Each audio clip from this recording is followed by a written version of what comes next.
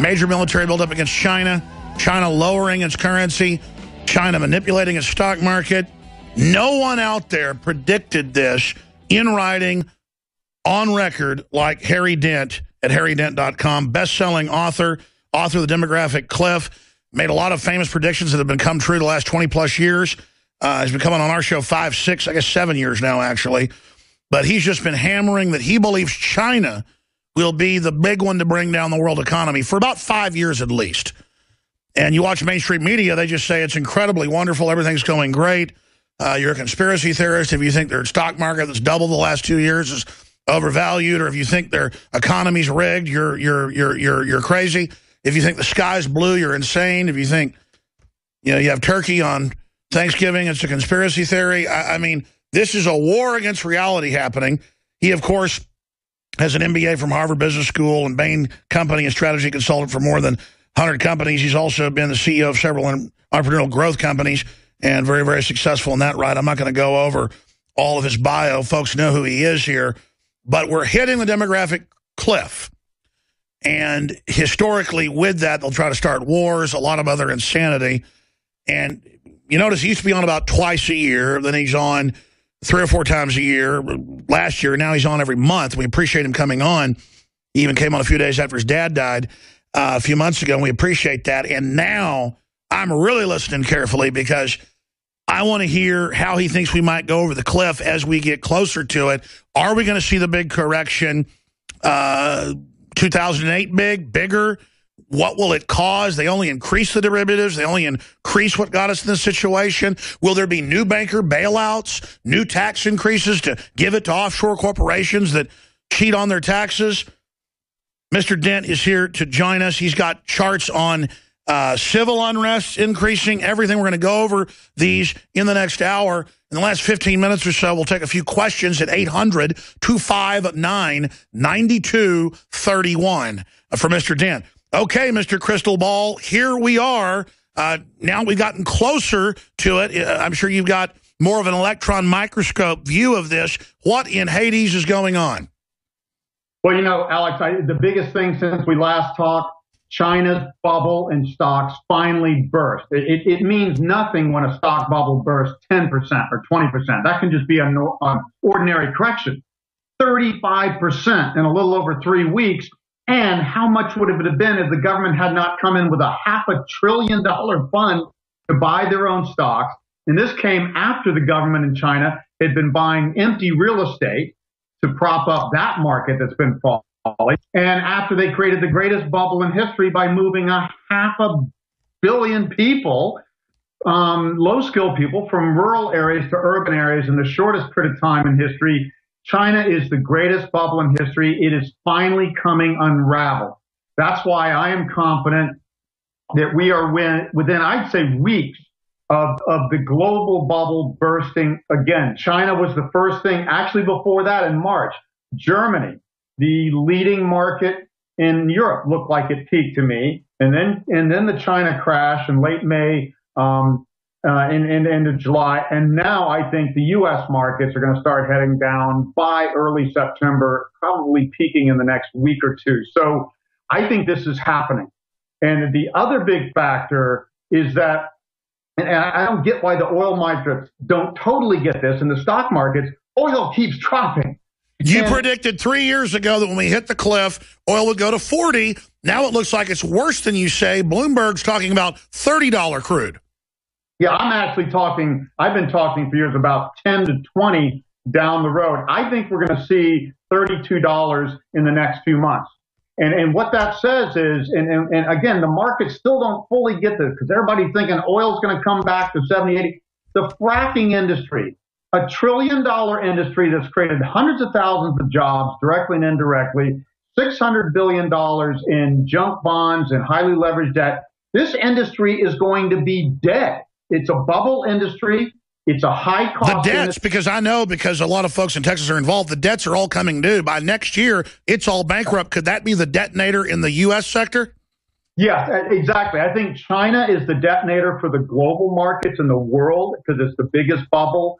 And it's kind of like Japan in the early 90s cracking. But for the United States, I think the first debt bubble to crack will be these frackers. And when they start defaulting, junk bond rates will go up for other high-risk borrowers, and then you get a whole thing like the subprime crisis in 2008. There was only 4 states that had a big subprime problem and underwater households, and it triggered a global downturn. That's what happens. You're too much in debt. All it takes is a trigger. It's not that the subprime crisis was the biggest trend. It's that the whole world was too much in debt. Demographics were starting to decline, as we predicted for years. And this whole thing has only been kept together since 2008, when it started to crash last time, by endless money printing. Sure. I mean, you've documented the problem. You've been 100% that on. It's frightening. What happens next now that you're closer? You said till we got real close, you couldn't, break down with the trends exactly how it might unravel. Are you close enough now to tell us? You say within weeks. I mean, how bad? How does it cascade? Is it a big bust or is it an unraveling? What do you see happening? Well, first of all, our overall picture has been that, we've seen higher highs in every boom and bubble, again in 2000, and then again in 2007, and then 2015 now. Every crash has taken us to lower lows. We're seeing that we're going to go from a Dow recently of 18,300. We might get a little higher than that, I doubt it, but down to 5,500 to 6,000. That's a bigger crash than we had last time, the largest crash since the Great Depression in 29 to 32.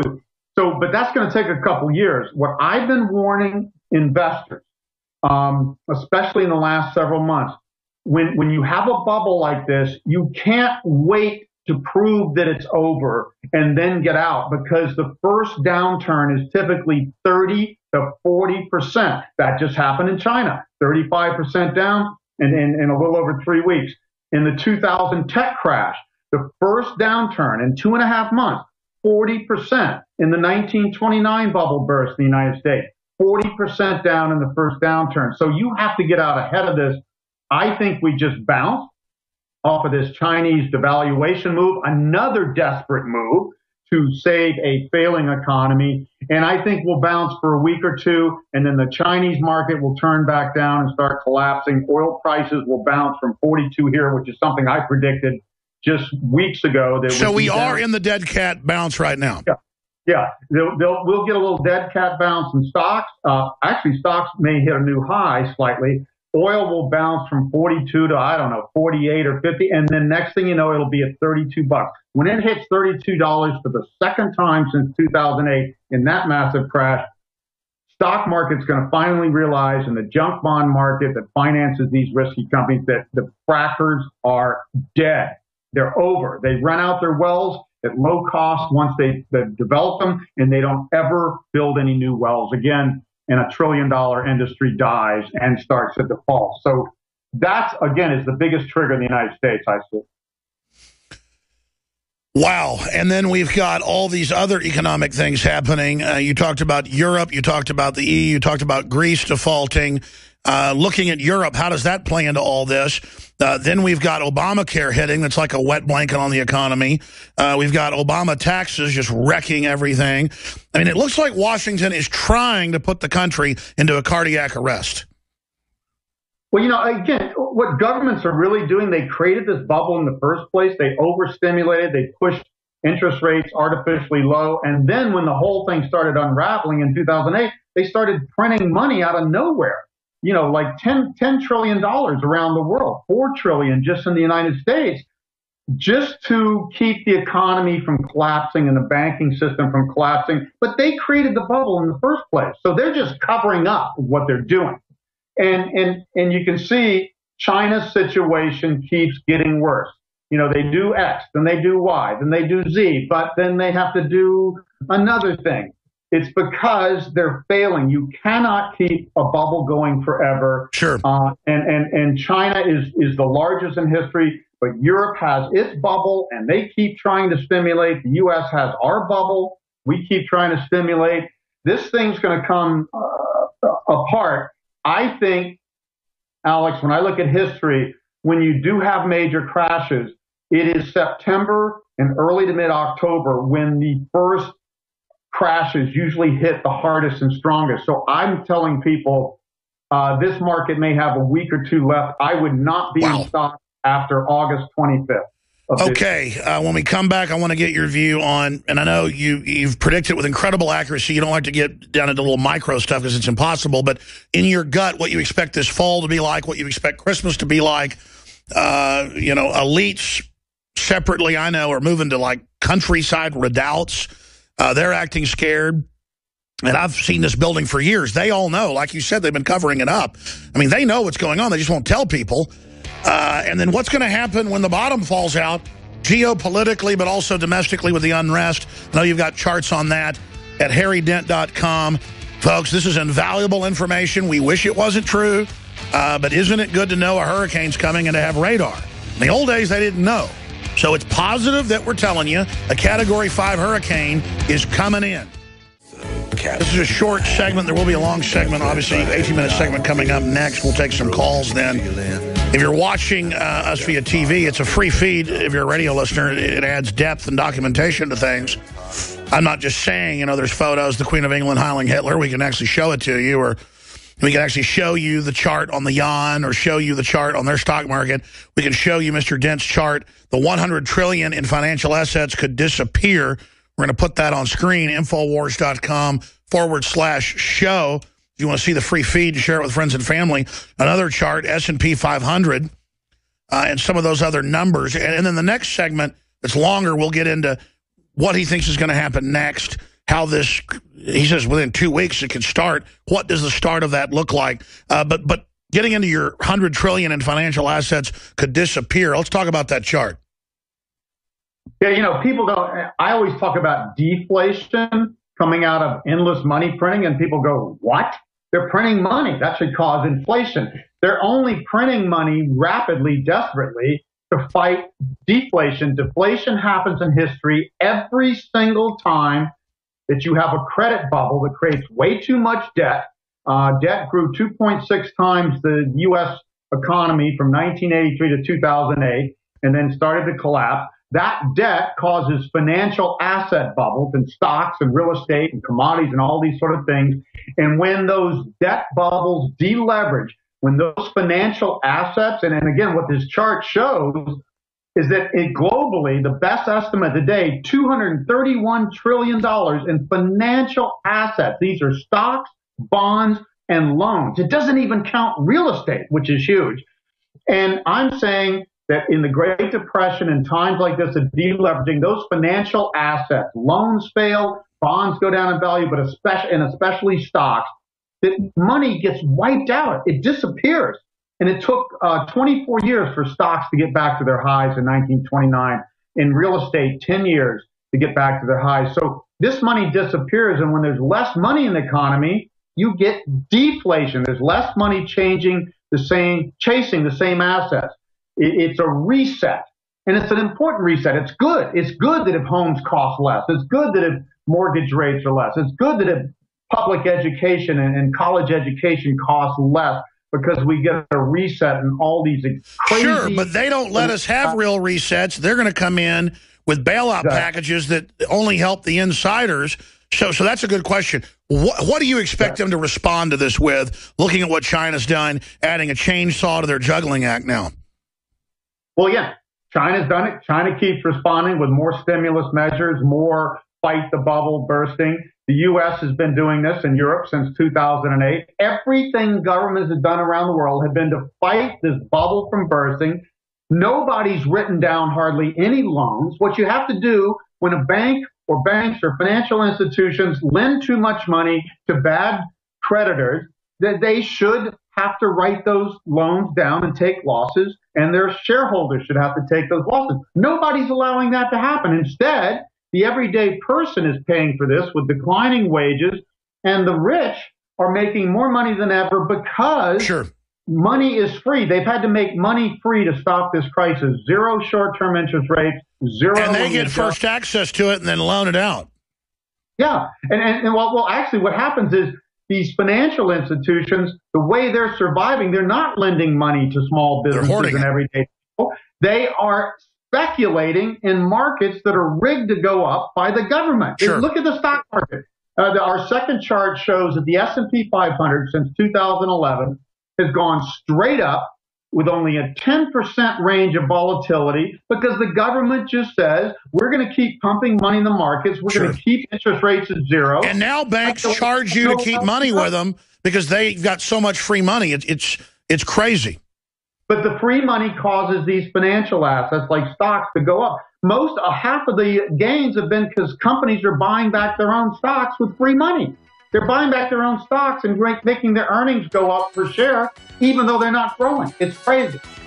Well, let's talk about then what that will do when they rush in and try to prop up the market like the Chinese did, what you expect, how long they can prop it up, or will it fail like China just failed? I mean, China has failed, and now they're dropping their currency, which hurts the rest of the global economy. I mean, it is amazing. Stay with us. Mr. Dent's our guest. Luke, Chris, Adam, Austin, Dion, and others. Your calls are coming up here in a few minutes for Mr. Dent. You can go to his website, harrydent.com, and find free chapters of his book, find specials on the demographic cliff, read articles, and a lot more. Be sure and take advantage of that. Quite frankly, you're crazy if you don't. harrydent.com. We're going to go back to him in just a moment. I want to talk about my philosophy here just briefly. Most longtime listeners know it, but new ones may not. We're sponsor supported, maybe 30%. I used to be 100% sponsor supported, but I got to mess with it. I got to vet it. Sponsors can come and go. I began making documentary films 20-something years ago because I wanted to tell the truth about what's happening in the world. That helped finance the launch of the syndication of my radio show and the news sites and the rest of it. And I learned to just, hey, if I'm using something, if I like something, become a distributor of it. The highest quality water filtration systems that cut out glyphosates, fluoride, hundreds of other chemicals. I don't want to get bladder cancer. And I can reduce that by not getting all the additives that are in the water and the runoff. So we sell the ProPure G2.0 entire family of filters at the lowest price out there. We're the biggest seller of them in the world because I have special contracts to be able to sell it at the lowest price anywhere. And then I go further, 10% off, promo code WATER. So I'm an old-fashioned capitalist, and I sell the things that are the best that I use. We have a whole seed bank area for your summer garden, your fall garden, non-GMO, heirloom, super high quality. It's fun to have a garden. It's inexpensive. The kids love it. Plus, things are getting serious. It's good to have one of these to plant now and later. We have the widest selection out there from, 14 different companies, and the lowest price from all these people you're going to find. InfoWarsStore.com. When it comes to the nutraceuticals, I've got a lot of great nutraceutical sponsors like Longevity, InfoWarsHealth.com, great products. And when you buy at InfoWarsHealth.com, you can get free shipping when you sign up for AutoShip or become a distributor for $10. Get 30% off your first order, InfoWarsHealth.com. But I launched 3 years ago, InfoWarsLife.com, first with one product. Now we've got 16 products. To go out and have game changers at InfoWarsLife.com, some things that are hiding in plain view, some things that are prescription in Europe, all of it really, really, for myself and others, you've heard the rave reviews, works. And with third-party review sites, we have the highest reviews of anyone out there. And even the herbal nuts, the herbal snobs are salivating over these products. That's why so many of them are sold out. We're trying to get a bunch of them in right now.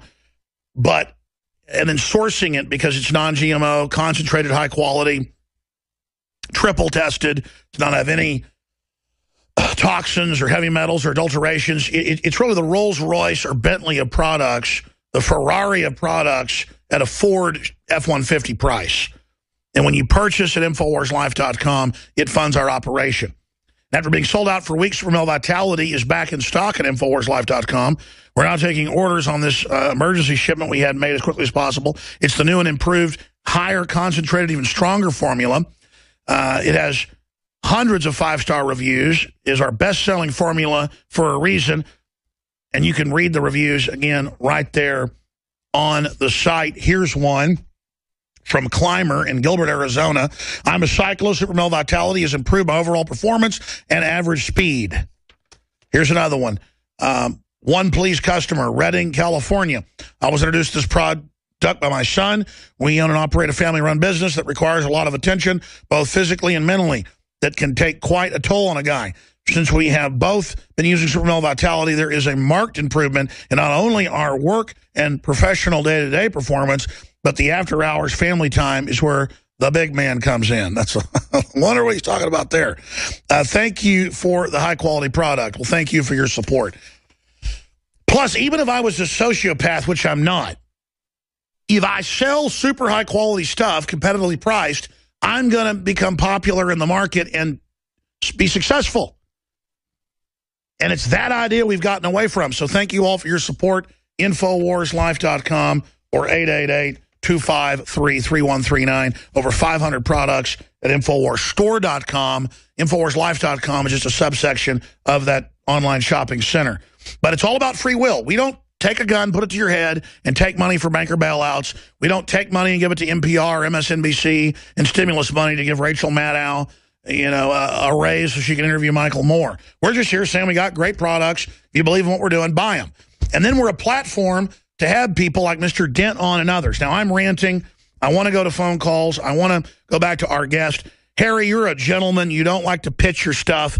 But let me tell you, out of all the great guests we have on, and they've got really good track records of being accurate. They say a lot of the same stuff you say, but you say it with research, precision, and frightening accuracy. Put a plug in for your book at harrydent.com, The Demographic Cliff. Yeah, again, this book came out a few years ago. We're offering it for free. All you pay is shipping and handling. And this is the real shipping and handling, not on the 1995 commercials where, you pay more than it's cost. Just $4.95. Again, if you like what you're hearing here, we have a full analysis of the global economy, of debt around the world, of demographics around the world. And demographics are so important, and economists are so clueless about it. And we even show why real estate will never be the same. People just don't get that real estate went up in our lifetime because the first middle-class generation came out of World War II and bought homes massively for the first time. Sure, and I hate to interrupt you, but you predicted that would be the final trigger, would be a Chinese housing crash. Here it is in the Financial Times of London 2 days ago. Sorry, go ahead. Yeah, but I mean, even when we do see this global crash in real estate, it's not going to come roaring back. Maybe in India, but not in the United States or China or many places like it did in the past. So, we help people see what you need to do now to protect your money from a big crash. But where do you invest when we do see this crash? And there's a lot of areas, but housing is one of them that's not going to be the place to make big gains. And surprisingly, gold, after doing so poorly for years and will do much more poorly ahead, gold and commodities could be a great investment. But emerging countries are going to be the future demographically around the world. So we give people a whole picture in this book, and you can get it for free. Well, people should go get the book. I've read the book a while back, and it's just you can't argue with it. And now we're hitting that wall. Let me ask you this question. And I asked it earlier, but I want to talk about a few minutes and go to some phone calls here.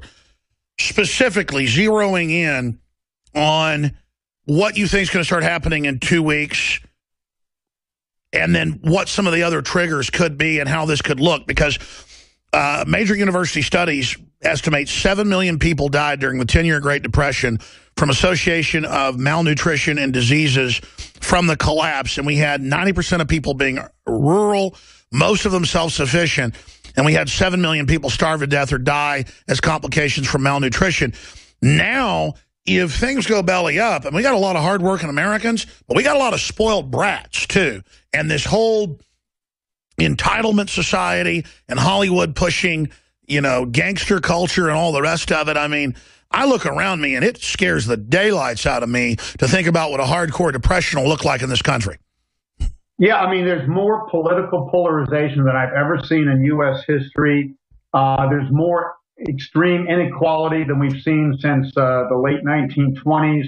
This cannot end well. A lot of people are going to blame each other when this happens, and nobody's going to be totally true about that, but they're going to blame each other, and people are not going to be happy. And I tell you, if you think it's going to be bad here, don't even imagine being in China when the biggest urban migration in history falls apart. And these people can't even go back to their rice paddies because they've been paved over with empty condominiums. It just, so I think people really need to hunker down and say, look, I mean, and I don't even know how bad this can get on the civil level. I just see that it's not just going to be a financial collapse. There are going to be civil problems, and you need to live in a safe place.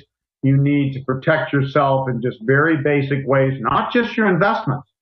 And just say, how can I be as safe as possible if the world kind of melts down? And it doesn't melt down forever. I'm not a doom and gloomer. I've been bullish most of my life, but I am a doom and gloomer now because all the fundamental trends point down. And it worries me the most, Alex, that governments have fought this so hard. Governments have never fought a downturn and a reset in financial assets and debt so hard. You have to let a lot of this debt go. It's like a financial detox, just like people would do on diet or something if they want to get healthier, if they had cancer or something.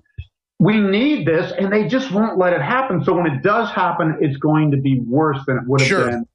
So I say protect yourself and say, where do I live? How liquid are my financial assets? How flexible am I? That's the way to survive this. And then when things fall apart, it's going to be like Joseph Kennedy in the early 30s, where you're buying stuff for 10, 20 cents on the dollar. That's right. Boy, I tell you, what are all the pundits and people that sold all these ideas, what are they going to do? Just hope the public has the attention span of a goldfish?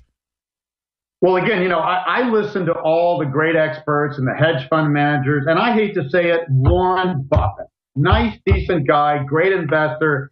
He doesn't have a clue of what's going on in the economy. He's been a cheerleader for the government. All these other financial experts and Wall Street, they all want to keep the bubble going because they all benefit. When this thing bursts, they're going to get hit the worst. The richest people in the world are going to get hit the worst, except for the smartest ones to get out of the way, because they own the most financial assets. These financial institutions who are levered up unbelievably and now are speculators instead of lenders or investment bankers, which is even worse, they're going to get hit horribly. So again, I just tell people, there's nothing you can do about this. There's nothing I can do about this. All we can do is get out of the way. Absolutely, and I meant to say earlier, like with the supplements and stuff, our greatest asset is our health and our security and our safety. And it just comes down to that, folks. You got to take care of what you can take care of, and the rest is we tried to stop all this. And whether it's this year or whenever, I don't see how long they can hold this off. And the elites, I know, are scurrying to the hills. I want to go to some phone calls with Mr. Dent here. Again, you're listening to the Alex Jones Show on stations across the country. Please support these local affiliates, folks. Let's go ahead and talk to Austin in Florida. I thought Austin was in Texas, but another lame joke. Austin, go ahead. Can you guys hear me? Yes, sir. Go ahead. Okay, my question is, when the financial collapse does happen, let's say in, I don't know, this winter, let's just say, how will this affect the U.S. geopolitically? Will this cause a war with Russia or World War III? And will American people buy into it as well? Sure, here's a question. What do you expect to do to the dollar? Because if other countries are collapsing worse, would the dollar go up? I mean, I don't think anybody really knows for sure, but what's your gut tell you, Mr. Dent? Well, I do know for sure on this one. In the last crisis, when things really went down and Lehman Brothers went down and we had a financial crisis, the U.S. dollar went up 27% in a matter of months. Oil collapsed, gold collapsed, silver went running to mommy, real estate went down, stocks around the world went down. The dollar is the safe haven, not because we're doing the right things, but we're the best house in a bad neighborhood. Europe is stimulating much more than we are now. Japan is stimulating 3 times as much as us. They are in much worse shape when this thing boils down. And when the global economy goes down, a lot of these financial assets are priced in U.S. dollars. And when these U.S. dollars get destroyed, guess what? The U.S. dollar goes up in value because there's fewer of them, and it's going to buy more. We have 23 aircraft carriers. The next largest country has 1 or 2. France has the SS Croissant, as you know. I mean, there's nobody else to run to. What happens to interest rates? What do you see interest rates do in the next 6 months? Okay. They may go up at first for Treasury bonds when people worry about another downturn and higher deficits, but ultimately The Treasury bonds will go down even further with deflation in prices, but junk bonds, higher risk bonds, will go up astronomically. And junk bonds are like stocks. We told people 2 years ago to sell the junk bond indexes and junk bonds because a higher risk economy will create greater defaults. But for Treasury bonds in the strongest countries like Germany or the United States, they will tend to hold their value and increase over time. In the Great Depression, the only sector of investments other than cash that had higher value were the Treasury bonds and the highest quality AAA corporate bonds, stocks. Sure. Well, I think the best thing to do is just be in cash. So when everything bottoms out, like you said, you can do a Joe Kennedy. I want to go to calls here, but a lot of them are asking the same thing. Luke and Adam and others, we're going to go to them, and we'll get your answer. But here's the headline in the Telegraph: Europe in crisis. Everyone from Putin to ordinary savers is stockpiling gold. If commodities are going to go down, we've seen gold go up a little bit the last few days. Why would they be stockpiling? I think it's because it is a good emergency backup if governments start confiscating cash. But they could do that to gold, too. We'll get Dent's take on that. Luke in Arizona, you're on the air. Go ahead. Hello. Yes, go ahead. Hi. I had a statement and then I wanted to ask a question. You bet. We're not screening your call. You're on air. Go ahead. Thank you. First, there are right now bullion checking accounts available to Americans. I have one. I use silver all the time. It's a debit card that works on the Visa network. And especially listening to the guest today, I'm going to be out of dollars, coming the 25th. I don't want to be anywhere near the system. I guess my question for Mr. Dent was, do you think that China's, play, I guess you could say the managed crash of their system, do you think they're doing this basically to cause a ripple so that when everything kind of crashes and falls out and everybody has to kind of look at, what hard assets does their government have, sovereign debt-wise, that they can back up with, that their paltry 1,600 ounces of gold is actually going to look pretty good when everybody else is kind of demanding their gold back from depositories, especially from America, and we're not even giving Germany their gold back yet. Okay, look, I hear you. You think gold's going to go up. You're promoting a scarcity of gold, which I've said I think it'll go up as things get worse. Other commodities will go down. Just in my gut, we see that happening. Dent disagrees with that, and I'm not saying I'm right. I hold some gold just as a total emergency backup as a form of cash. What do you say to what Luke just said? Thank you, Luke. Well, in the last crisis, gold went up in the first several months. Stocks peaked in October 2007. Gold peaked in I think, June or something, and then went down when the crisis hit. So I think the same thing could happen this time. In the early stages, gold could go up. Gold is way oversold right now. If anything, I'd rather own gold right now short-term than stocks. I think stocks are about to crash.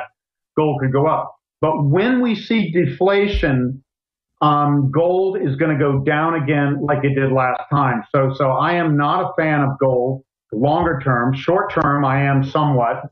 But super long term, you think it's the ultimate winner, right? Oh, well, yeah. 2040, I think gold could hit $5,000 an ounce with the next commodity bubble that's going to be driven by the growth of emerging countries. And guess who consumes the most gold in the world as consumers? Indians and Chinese. Off the charts. But we're in a commodity downturn, and I was the first to forecast this several years ago. Commodities are going to be down for years, and gold goes up and down with the commodity index since it stopped becoming a monetary metal in the early 70s with Nixon and stuff. So people got to get over this. Gold's the ultimate. Sure. money. What if the globalists out of this world crisis bring in the SDR and try to back it with a currency basket and a commodities basket made up of silver and gold? They're kicking that around. But you can't do it. All of the gold in the world would fit in an Olympic-sized swimming pool. You cannot back today's modern, information-intensive service economy with gold like you could in the Roman Empire or even the 1800s when we were still mostly farmers. Gold is a standard. It was a good standard. We need a standard. Gold cannot and will not, and I will predict this until I die, will not be the standard. Well, what's the standard going to be then? Energy? No, you're going to have standards where governments make agreements among each other that you can't push down your currency artificially. So you're talking about go back to a new Bretton Woods. And you cannot let debt grow more than X% of the economy. It's just a simple, it'd be a quantitative standard, but you can't back today's economy with a commodity like gold. So you're talking about a monetary treaty. I mean, why would we want to back it with gold if there was a strike in South Africa and gold would be cut back and the whole world would collapse? It's crazy. No, I get what you're saying. I was asking the question. You know, it's being bandied about by some of the top policymakers as a new currency, a new bubble. Okay. Ultimately, a basket of currencies could be better. But if I'm right, and then what happened in 2008 occurs again, and the U.S. dollar rises and almost every other major currency falls, who's going to want a basket of falling currencies? The U.S. dollar, I think, for the next 2 to 3 years is safe as the reserve currency. After that, we do need a better monetary system. And I've told people, when I retire and have a little extra time, I'm going to figure a way to have a better global monetary system, because even these floating exchange rates, where a company in the United States would be competitive one day and then not because the dollar rose in value. That's it's perfect crazy. for speculators. We're building the whole planet for speculators. Dion in Illinois, you're on the air with Mr. Dent. Yeah, Harry, I don't know which jobs are going to be wiped out by the collapse, and which jobs you think will be in demand, and what's going to happen to the people that are out of the labor market. Thank you. You talking about stocks? Or No, he was talking about what jobs are secure and which jobs aren't. Well, the jobs that are going to do the best are the ones that are being demanded by the aging baby boomers. Jobs in healthcare, jobs in travel, cruise ships, things like that. Even eating out is probably peaking now. Auto sales are going to peak this year and drop off like housing did many years before. Demographics will tell you what's going to do well. And the economy will hurt almost all industries to some degree. But I tell you, healthcare, things that serve older people, maintenance services for houses. I tell you, in Japan, it's doing well? Convenience stores and pharmacies. That's what's doing the best. Well, you can see that. They're building a Walgreens or CVS on every corner. It's going to be robots, servicing robots. Robotics, exactly. How do you replace young people and workers you can't afford when old people need more service? It's just going to be unbelievable. Well, one thing's for sure, it's not going to be boring into the future. Let's go to Adam. Adam, you're on the air from Ohio. Go ahead. Oh, man, I can't even believe I made it through. You're on the air. Welcome. Go ahead. Pretty much my question was answered just listening to both of you gentlemen talk. And first of all, Alex, I want to say that how much I appreciate all that you do. Endgame was a fantastic documentary. Thank you. And I do apologize. I am a little nervous right now. Well, I'm nervous, too, about what's happening, brother. Go ahead. You got a question for Mr. Dent?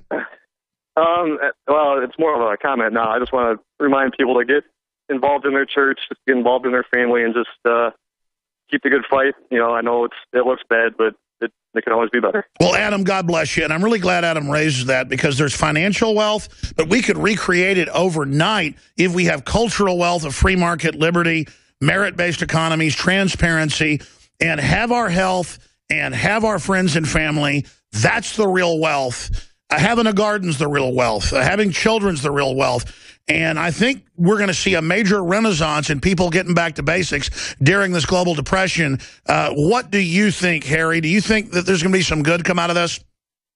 Yeah, I mean, Alex, I study cycles. I was a cycle guy way before I was a demographic guy. I just stumbled on demographics as the most important cycle in this new middle-class world, increasingly in the emerging world.